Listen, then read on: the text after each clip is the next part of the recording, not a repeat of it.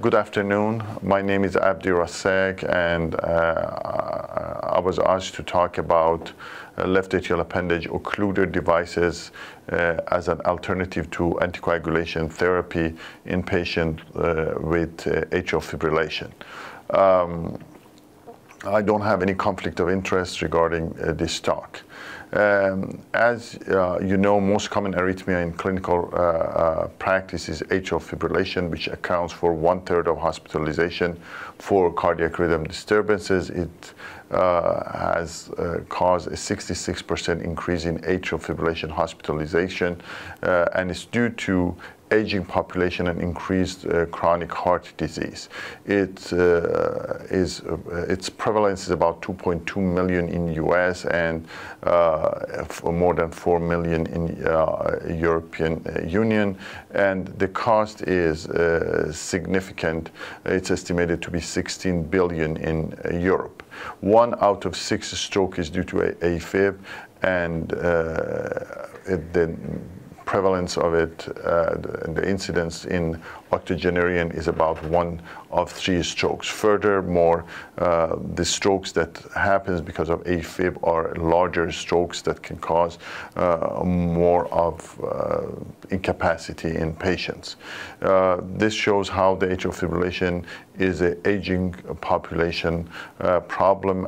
As you can see, in 2 decades of life, the risk of atrial fibrillation increases from 4% to 12% in octogenarians. The devices that I'm going to talk about, they're all FDA approved. Watchman was the first device that was approved in US, and subsequently the 2nd generation of Watchman Flex was approved in US. And then subsequently I will talk about ACP Amulet, which is a new kid in the block. It was just approved a few weeks ago. ACP Amulet is a left atrial appendage occluder, which is 2nd generation of Amplatzer, and it's constructed from a nitinol mesh. It has a lobe and a disc, and the lobe part of it can go anywhere from 16 to 34 millimeter, and the disc would range from 22 to 41 millimeter, and I will go over it in more details and the clinical trials that has been done. But let's first start talking about the 1st generation of the device, which was Watchman. The first study which was done was PROTECT AF study, which was a prospective randomized trial of non-inferiority design with 5-year follow-up. As you can see, there was no difference when you follow up to 5 years in ischemic stroke. However, when you look at the primary efficacy of stroke, cardiovascular death, and systemic embolism, beyond 3 years, there is a mortality benefit of the device over warfarin. And this was at the era that we didn't have any of these new oral anticoagulation therapy. All-cause mortality also showed a benefit of the device and the convergence between the 2 arm around 2.5–3 years. Cardiovascular mortality was less in device arm 2.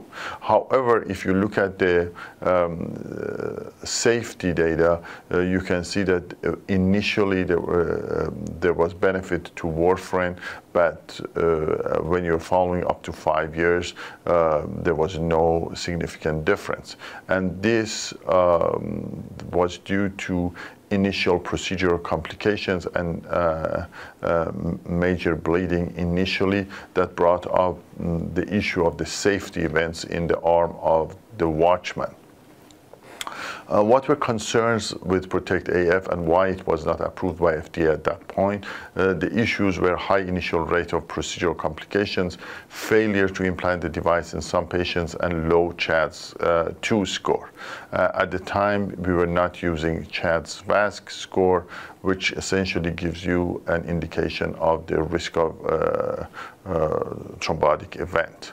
PREVAIL was the second study that was requested by FDA and was also a randomized study comparing Watchman and warfarin to confirm PROTECT AF results and answers the concerns.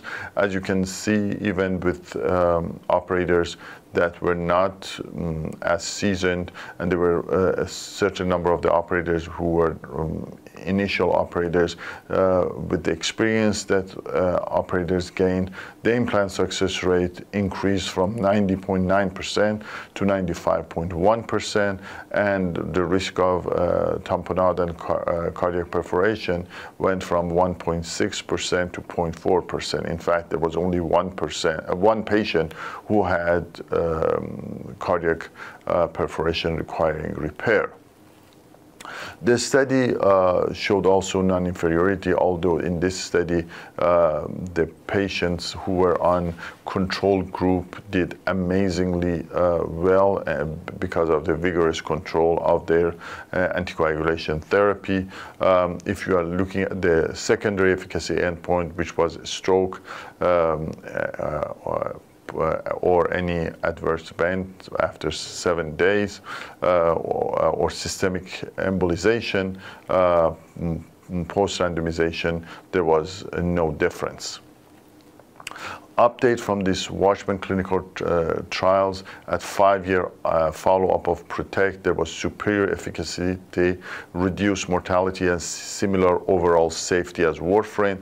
When you add PROTECT AF and PREVAIL meta-analysis, there were similar all-cause stroke, but less cardiovascular death compared with warfarin.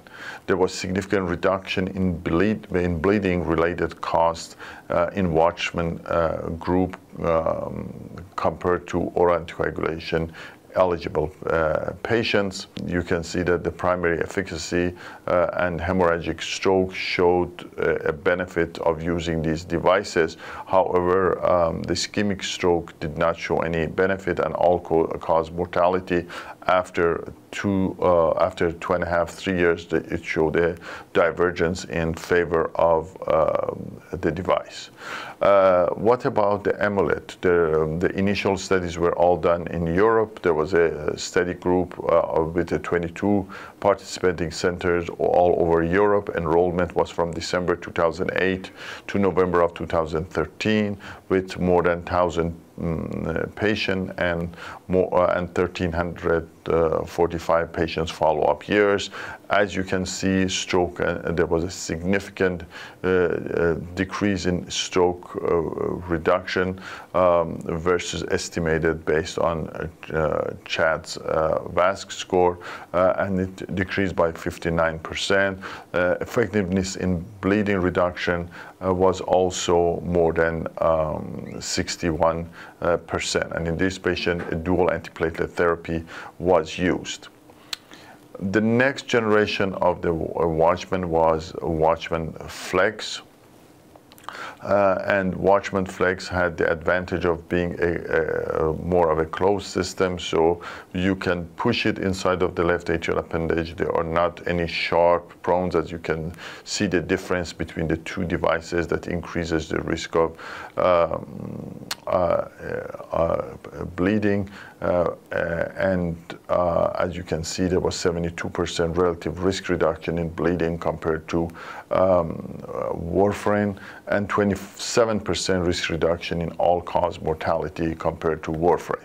This study was a Pinnacle Flex IDE study. It was a single-arm, non-randomized study, and in this study only the DOAC was used. 400 patients in 29 US sites, and the patients were on DOAC plus aspirin for 45 days, followed by clopidogrel and aspirin up to 6 months, and then aspirin. The TE was done at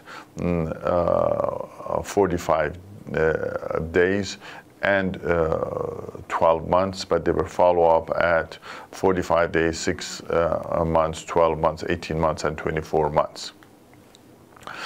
In this study, they also looked at all-cause death, ischemic stroke, systemic embolization, primary efficacy endpoint was the rate of effectiveness of closing the left atrial appendage with a peri-device of leak of less than 5 millimeter demonstrated by TE at 12 months. And they looked at ischemic stroke or systemic embolization at 24 months from the time of enrollment. And as you can see in this study, the success rate was more than any of the previous studies that used Watchman or Watchman Flex, and the success to implant was 98.5%. It has to be noted that 6.6% of all patients in the Pinnacle study were not able to receive Watchman devices, and 97% of these subjects were successfully implanted with the new generation Watchman Flex. And as you can see, this device goes anywhere between 20 millimeter and 35 millimeter, and essentially the size of this left atrial appendage was all over the place, but they were successful in implanting more than 98% of these cases. If you look at the primary safety endpoint, the performance goal was 4.2%, but really the complication was only 0.5%. There was no all-cause death. There was an ischemic stroke, but there was no systemic embolization and no device procedure-related events which required surgery. Essentially, in this study, it showed the great safety of Watchman Flex, and then Watchman Flex was approved by FDA to be used when they looked at the primary safety endpoint, which showed only 0.5% of complication. And primary efficacy endpoint was great, and there was no leak of less than 0.5%. They were hoping for 97%, but they had 100% without any major leak. And when you're looking at use of oral anticoagulation post implant, a majority of the patients were on essentially apixaban or rivaroxaban, and oral anticoagulation discontinued at 45 days in about 96% of this population. So you can see that oral anticoagulation discontinuation at 45 days was 96%, which was superior at all of the previous study using Watchman, which was anywhere between 87 to 93%. Furthermore, device-related thrombus and embolic event happened only in 2 out of 395 patients after 12 months of follow-up. All patients were on dual antiplatelet therapy or aspirin at the time of device-related thrombus detection. 2 subjects experienced ischemic stroke or systemic embolization, and one of the bleeding that has happened was in a patient who had essentially ablation, which was not related to the device. In the European limited market release, also the technical success was 100%, and precordial effusion was 0.6% with 1.2% access site complication. So the good news is there are different device designs which will provide solution to different patient needs, and survival benefit data with Watchman is encouraging, and essentially left atrial appendage closure is associated with lower risk of stroke in patients with contraindication to oral anticoagulation, and whenever even the stroke happens, these strokes are less devastating. There are several points. Number one, patient definitely benefits from less intracranial hemorrhage. Point number two is the risk of implanting of this device significantly decreased by decreasing the access complication, pericardial effusion, stroke, and device leak or thrombus. Finally, we had significant reduce in complication of the device itself. The risk factors for device-related thrombus are things like prior TIA or stroke, larger left atrial appendage diameter, lower ejection fraction, permanent AFib, and device position, especially if you have a leak. And the question of how much leak is acceptable leak is still subject to debate. What are the unanswered questions? The target population is not still well defined. Should this procedure be for all or limited to patients intolerant to oral anticoagulation therapy?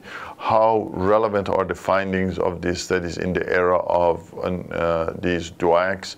And are all of the devices equivalent? Do we need comparative studies? Are they particular anatomy that one or a different kind of device works better? The next study is Champion AF, which is a head-to-head comparing the safety and efficacy of Watchman Flex to DOACs in patient with non-valvular atrial fibrillation with lower risk. We are going to talk quickly about the Amplatzer Amulet IDE randomized trial. This is the trial that looked at the Amulet and initiated in 2016 to establish safety and efficacy of Amplatzer Amulet. It is the dual seal mechanism that we talked about, and there was no need for oral anticoagulation, but just dual antiplatelet therapy. Essentially, it was in patients with paroxysmal persistent or permanent atrial fibrillation with CHAS VASCO more than 3 or CHAS score of more than 2, which were suitable for short-term warfarin therapy, but unable to take long-term oral anticoagulation therapy. And essentially, they had a TE at 45 days and 12 months. And all of these patients were on dual antiplatelet therapy or aspirin plus oral anticoagulation therapy. It was a randomized study that compared Amulet to Watchman, and primary endpoint was safety at 12 months and effectiveness at 18 months. And we looked at the mechanism of action at 45 days and primary safety endpoint at 12 months. As you can see, it was a 1-to-1 randomization between Watchman and Amulet. It was Watchman and not Watchman Flex, because at the time of the study, Watchman Flex was not out. These are some baseline characteristics of the patients with a CHAS VASCO of more than 4 in this population. And this shows at the time of the discharge, majority of the patients on Amulet were on dual antiplatelet therapy, but still 1/5 were on oral anticoagulation therapy.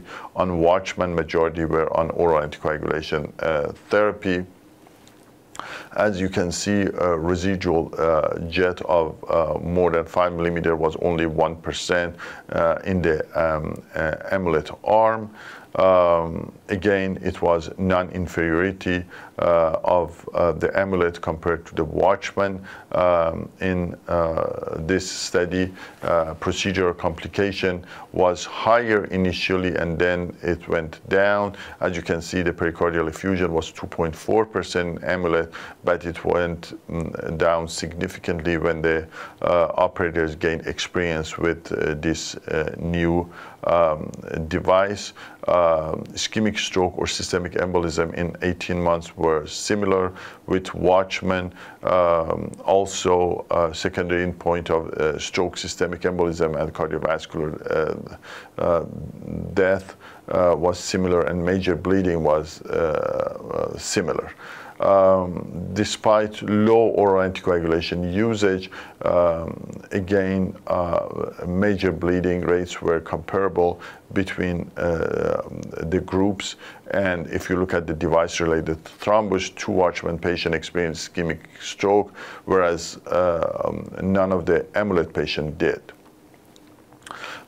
In the interest of time, I'm going to go to the conclusion of this study that the dual seal amulet left atrial appendage occluder was superior with respect to left atrial appendage occlusion and non-inferior with respect of safety and efficacy in patients with non-valvular atrial fibrillation compared to the Watchman. Again, there was no comparison to Watchman Flex, and all 3 primary endpoints, which was closure at 45 days, safety at 12 months, and effectiveness and 18 months was met.